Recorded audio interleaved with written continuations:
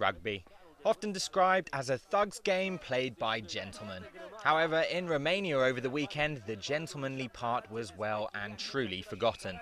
Within minutes of kick-off, the match between league-leading rivals Dinamo Bucuresti and Farul Constanta descended into chaos.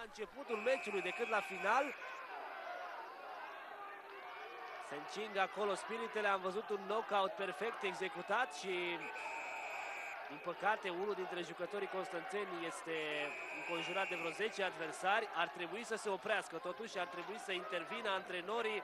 Nu este frumos ceea ce se întâmplă.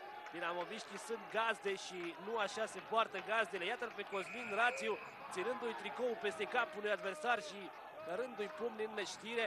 Continuă bătaia, deja suntem de 2 minute în acest moment penibil al meciului. Trebuie să recunoaștem că somehow, a scrum on the 22 had become a brawl, spreading all the way to the halfway line. And as the dust settled, the players put their handbags away and medical staff treated the injured. Amazingly, only 2 players were sent off.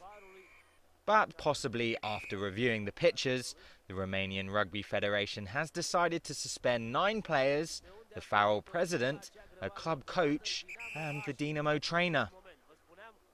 In case you're interested, the final score was 3-0 to Dinamo.